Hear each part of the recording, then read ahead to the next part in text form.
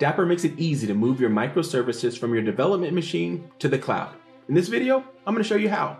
The application we're going to use contains 3 microservices and 3 Dapr components. The first microservice uses an input binding for Twitter. We provide the component with a query for the desired tweets, and when a tweet is sent that matches the query, our microservice is called with the information. The service also uses a state store component to store the tweets. Finally, this microservice leverages Dapr's service-to-service invocation building block to call our second microservice. The second microservice sends the text of the tweet to the Azure Cognitive Services Sentiment API to rate the tweet. The results are returned to the first microservice where processing continues. The first microservice then posts the processed tweet to a Dapr PubSub component. Using PubSub, our third microservice reads the information and displays the results to the user.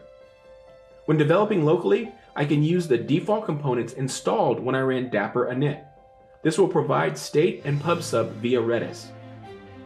Using the building blocks of Dapr only requires making an HTTP or gRPC call. I don't have to rely on any SDKs. However, SDKs are available for many languages if you prefer. Here's an example of the service-to-service invocation building block in action. This code, using a simple HTTP request, can call a method on another microservice. The service on the other end of this call simply defines a method that accepts a POST request to the same route. Storing state or placing a message on a topic all comes down to making an HTTP request to the correct endpoint. When I'm ready to move to Kubernetes, in the cloud or on the edge, I simply update my components to point to the same or new backing services. I can select any of the supported components. I don't have to change a single line of my code.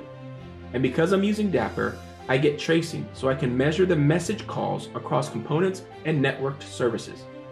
Here's an example trace of a tweet entering the app from the Twitter input binding and making its way to the viewer.